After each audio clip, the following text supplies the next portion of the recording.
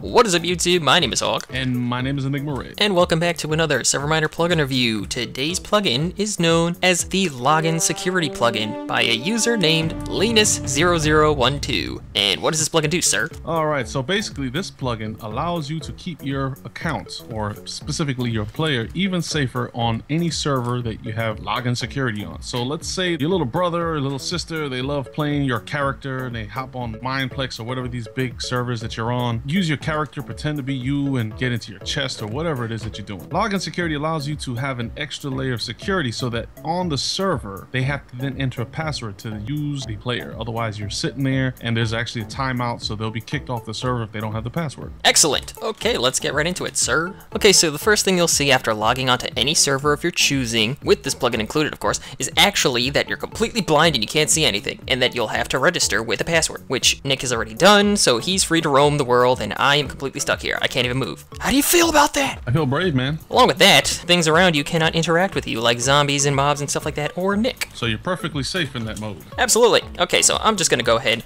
and register with /register and a password, which is poop123. And now I can see and I'm a part of the world. Yay! Okay, and the next command on the list is actually just /logout. Now the purpose of this command is actually just to log out and leave your character standing where they are, and I think other people can see you kind of just standing around, but the real purpose is so that just in case anyone tries to come up to your computer while you're away and maybe try to log in and things like that, they can't really do that. So I don't know either. So you're logged out. yeah, okay. Now let me try login again.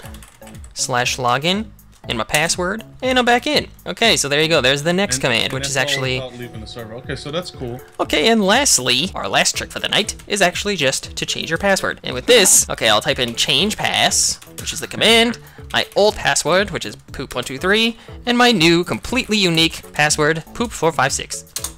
And there you go. The creativity is just flowing through you. Don't hit me! I told you the last time not to fight. Oh well.